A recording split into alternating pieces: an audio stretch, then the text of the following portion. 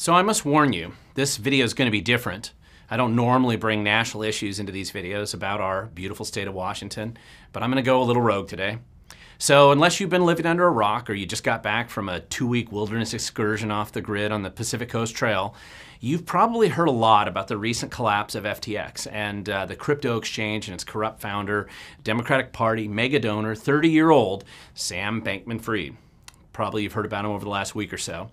And to my audience, I must apologize because seriously, I really have other topics that I want to discuss. And I promise that I'll post a video on Washington State's election results. But I just can't help but address this bizarre FTX, Sam Bankman Fried crypto exchange kind of con artist circus because I just feel compelled to put it in the context of kind of this daily grind that we all must endure as we observe the crooks, the clowns, the weirdos, and the kind of overwhelming goofiness of the guys that actually run government at so many different levels today.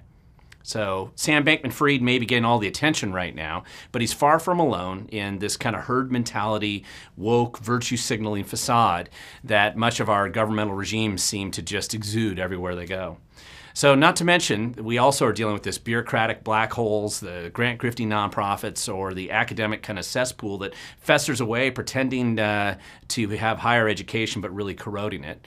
And of course, we can't forget the completely corrupted corporate media that goes out of its way to protect this kind of edifice that we've built. And this has been cobbled together, and it's been created to rule over us, we the governed. So let's just be honest. The only difference between Sam Bankman Fried and this FTX crypto exchange and the rest of these clowns is the fact that he got caught and exposed. And apparently, he did take it serious when somebody told him, go big or go home. He went big.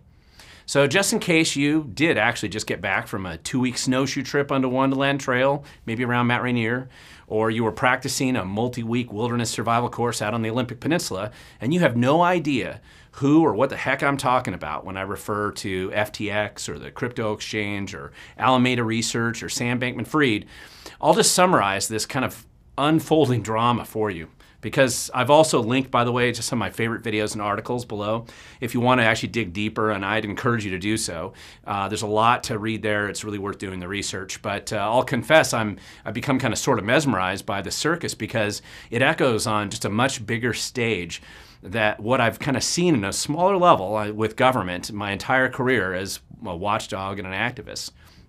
Sam Bankman Fried, this guy's an MIT graduate. He was born to 2 leftist Stanford University professors, one of whom conveniently ran a leftist shady dark money organization to get out the vote.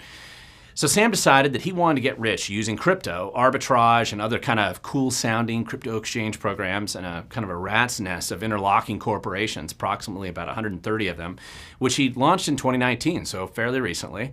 And then he's been operating this out of the Bahamas, which is convenient, much nicer to locate there than anywhere else. So we don't really have time in this video to get into the details of the fake business plans or the pretend products that he used to justify the scam. And it could be fun to discuss that all in more detail, but in the end, it really doesn't matter. As the world learned recently, conveniently, shortly after Election Day, of course, Sam was just one big fraud. Now, you can read more about it, again, the beautiful and obvious con game that he ran by linking to any of these articles I referenced earlier. But like most modern businessmen, con artists, tech leaders, and politicians too, he did this whole ESG, super woke, World Economic Forum, kind of posing for the public and the fawning media. And he raised billions of dollars. Billions from major hedge funds like Sequoia Capital, Japan SoftBank, and these other big-name investors who just continue to dump these billions of dollars into Sam Bankman Fried's magical money-making machine. Now, if he just wasted their cash, and this would just be kind of a funny comedy show, and we would mock the big suckers who got conned once again. But unfortunately, Sam was not content to just vanish the cash from the big guys. Sam Bankman Fried apparently also convinced millions of smaller retail customers to entrust him with their hard-earned cash, which has mostly disappeared at this point as well. So how much are we really talking about here? Well, it's at least $8 billion, maybe more. I mean, this guy's corporation was actually valued at $32 billion not that long ago, so it's big. However, the reason nobody's really sure is because this kind of weird political corporate scam did a good job concealing the truth by using auto-erasing programs to communicate corporate decisions in-house. This is sort of like the text message system used by the past mayor of Seattle. On top of that, when making spending decisions, they apparently use personalized emojis to approve internal staff recommendation, and rather than follow any kind of normal procedure that would exist if you were actually running a real company. Additionally, for a multi-billion-dollar finance corporation, Sam conveniently just didn't bother to set up an accounting department, and these con artists kept no complete records, apparently, of bank accounts, a list of employees, customer account information, or pretty much anything else that would allow a normal level of due diligence to be conducted by any investor before that same investor would dump their cash into the Sam Bankman Fried money shredder operation.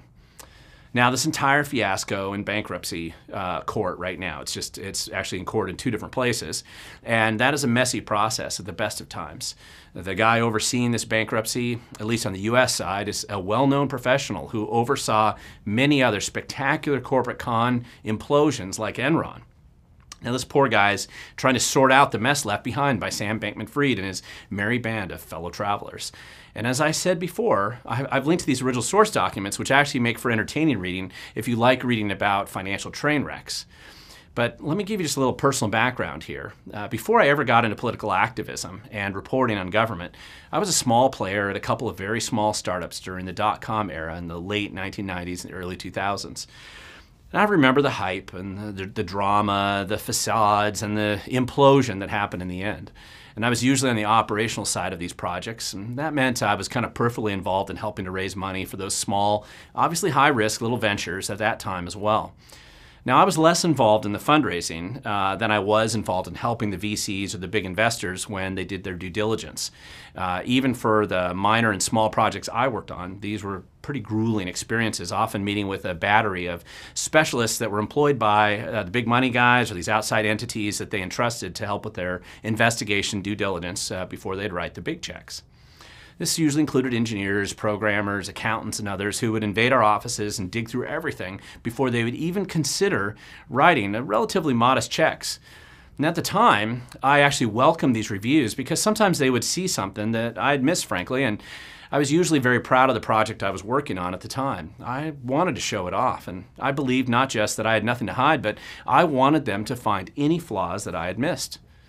Now, having that experience in my past, I can absolutely promise you that none of these corporate investors who dump billions of dollars in cash into FTX and Sam Bankman Fried's magical money-making machine did any type of honest due diligence. None at all. Now, regardless of what they'll probably claim tomorrow, there's just no way this level of willful incompetence and corruption would have escaped even just the minor level of due diligence that you'd need to do before you write checks like this.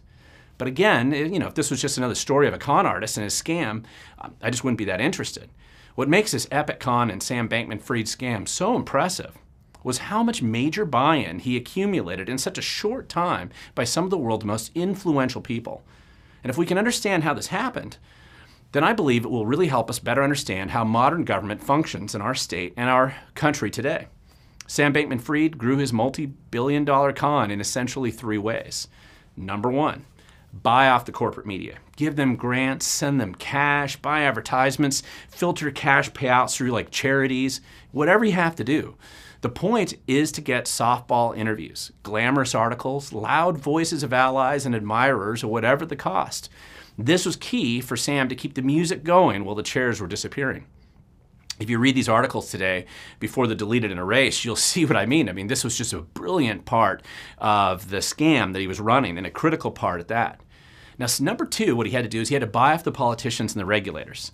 Sam Bankman Fried was the 2nd largest donor to the Democratic Party over the past few years. He was second only to George Soros. Now, you think about that. A 30-year-old who is dropping 8-figure contributions to PACs, President Biden, Democratic Party leadership, organizations, politicians, regulatory bodies indirectly, and doing it in such a big way that they're going to be hard-pressed to actually question you or to challenge you. You're their buddy. Yeah, sure, he dropped a few dollars of campaign cash to some Republicans who sat conveniently on the oversight committees who might be called upon to regulate his business someday, but that was just the price he had to pay to grow his political friends list. In fact, if you look back at hearings, you're going to see all these politicians fawning over his public testimony and then attacking anybody else who dared to testify in D.C. and question the FTX crypto exchange con. Now, this takes serious cash and a carefully purchased and burnished wokester image to get this type of treatment, even in D.C. So from Sam's perspective, it was money well spent. which leads to number 3. Finally, most importantly, Sam created the obligatory facade of this woke, cool, millennial ESG by sleeping on beanbags, wearing trainers shorts and wrinkled t-shirts in public. And meanwhile, he'd be chatting there with Tony Blair, Bill Clinton, or Giselle, Tom Brady's wife, ex-wife now, at fancy international globe-trotting forums. He would hire a bunch of his millennial friends, make them all roomies, and then apparently sleep with all of them.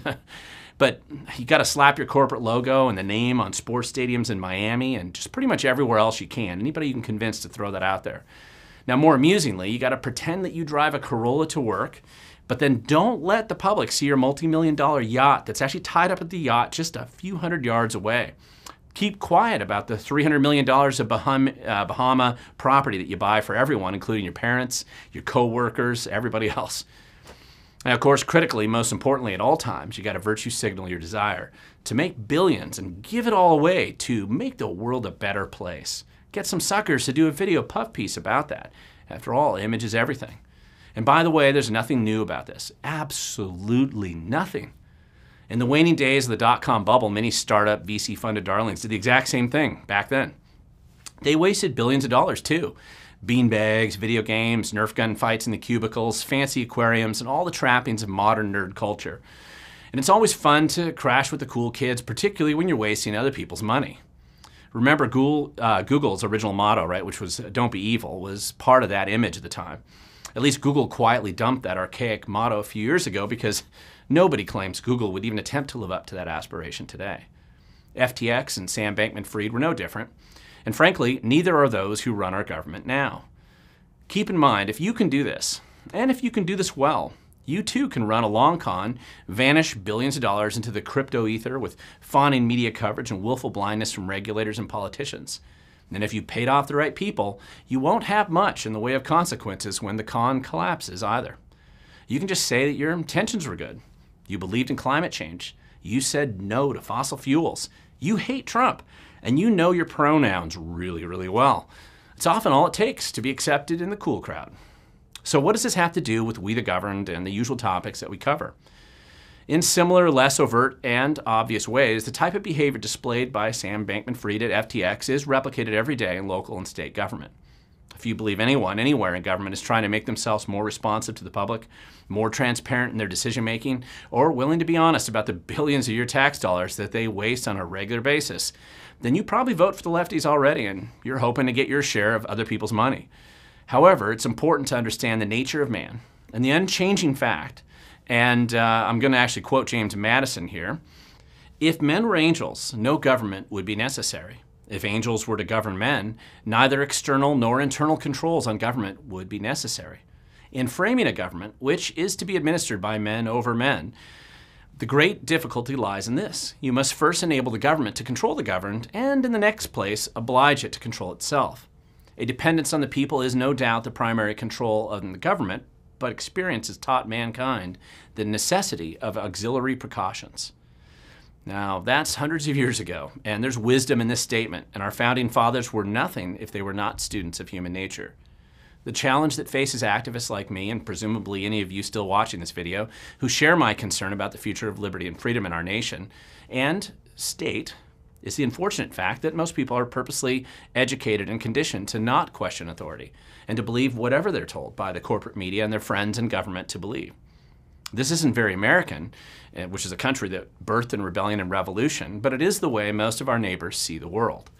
We have to recognize this as a fact, and no amount of frustration in founders' quotes are going to change it. So I'll also point out that most people are frankly just too busy with the day-to-day drama in their own lives to give much attention to the government or the people who control that government today. If you're still watching this video, you're probably not like most people. However, we live in the real world with our family and our friends and our neighbors, mostly good people, who are concerned about how they'll pay for their gas, cover their mortgage, get their kids to soccer practice, whether someone will like their Facebook or Instagram posts last night, or how they'll pay their inevitable credit card bills for Christmas. They want to believe that good and honest people run our local government, just like I'm sure the millions of people who entrusted their hard-earned cash at FTX wanted to believe Sam Bankman Fried was an honest guy. The challenge that faces us today, of course, is that our government isn't run by angels, and the bigger it gets, the worse it becomes. the bloat of the administrative state, the legalized theft of our tax dollars into grant grifting operations using the same wokester shibboleths that Sam Bankman Fried recently admitted were just what he had to say to be accepted by insiders. These are serious impediments to freedom and liberty. The bigger they bloat, like some type of blob horror movie, the harder it becomes for us to constrain them. Have you ever wondered why the homeless drug addict problem only gets worse the more cash we toss into the problem? Is there anyone running these operations who want to actually solve the problem? Or do they have the obvious incentive to make everything worse because that is how they get more cash every year? Is it total incompetence of local government to do anything right or to actually do anything correctly? Is that a feature or is it a bug of the modern administrative state? Why is it that almost everyone we have taken for granted as the purview of government, just almost everything there, that it's just gotten worse the more power that we cede to that same government? Public safety is clearly in decline. Public education is in total freefall collapse. It takes a lot of denial to pretend it's not. Pretending to care about the environment while growing and promoting homeless camps, for example, that just simply pollute it. Or elections that last for weeks, if not months, even though our country could conduct nationwide elections without electricity and by candlelight and horseback more efficiently 150 years ago. Why does government attack farmers and those who produce power while pretending to be mystified that the costs of both are increasing? You and I have no choice when it comes to engaging in the political process. We don't. Sure, you can go and be a hermit in the woods, but they're eventually going to find you.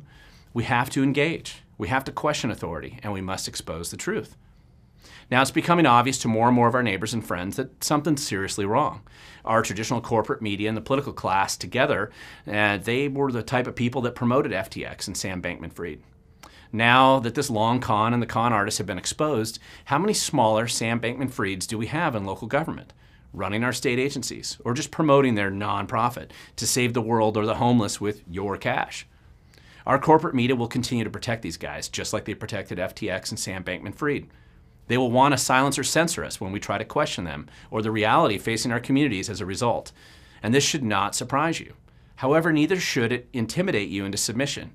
We owe it to ourselves, our community, and our children to speak truth to power, to question authority, and to confront those who wish to continue their con games in government. In the end, every con will fail, just like FTX and Sam. I hope that we can expose them sooner, however, so that we can start finally beginning the process of fixing what is broken in our community, state, and country. Thank you so much for watching.